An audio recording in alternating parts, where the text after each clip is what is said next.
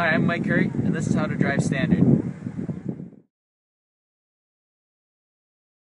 The car we're going to be learning on today is a 323i. So first of all, to start the car, you have to put your foot all the way down on the clutch, put the key in the ignition, and start the car. If you don't do this, the car will not start. In standard, there's 3 pedals. There's the clutch pedal, there's the brake, and there's the gas.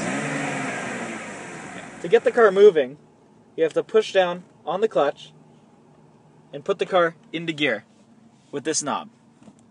So it's in first gear, and the clutch is down. The next step is you're going to easily go off the clutch, like so, until you feel the engine start pulling the car. Once the engine's pulling the car, you press the gas, and you're off. Once you learn the basics, you can drive as good as I can.